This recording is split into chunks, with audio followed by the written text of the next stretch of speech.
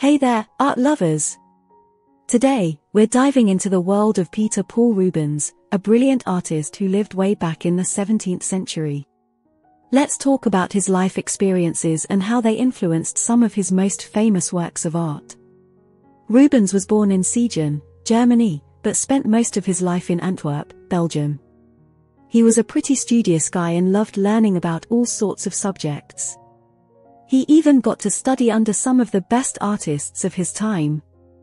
Can you imagine getting lessons from the greats?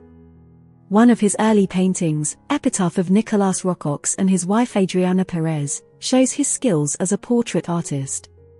It's a beautiful tribute to these important people in his life. Rubens was also an expert in capturing emotions, and you can see that in his painting Descent from the Cross. The sadness and grief in their faces are so real, it's almost like you can feel it yourself. Now, Rubens liked to mix it up and explore different themes. In Judgement of Paris, he shows a mythological scene with gods and goddesses having a little dispute. It's like being in the middle of a dramatic soap opera. Then, there's the Feast of Herod, where Rubens painted a gruesome scene of King Herod ordering the beheading of Saint John the Baptist. It's not for the faint of heart.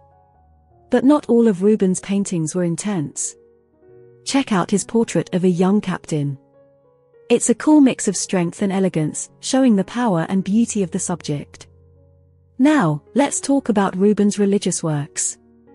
In Flagellation of Christ, he depicts the crucifixion of Jesus with intense passion and drama. You can practically feel the pain and suffering in every stroke. He also painted Der Heilige Sebastian, which is a religious scene of Saint Sebastian tied to a tree and shot with arrows. Rubens really knew how to capture those intense moments, didn't he? But let's not forget about his more light-hearted works. Rubens painted a lot of cute cherubs, and one of his famous ones is called Cupid. It's an adorable little angel, sitting there with his bow and arrow, ready to make people fall in love. How sweet is that?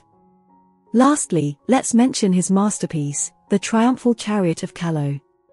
This gigantic painting celebrates the grandeur of war and victory. It's like a visual explosion of colors and action. Rubens really went all out with this one. So, there you have it, folks.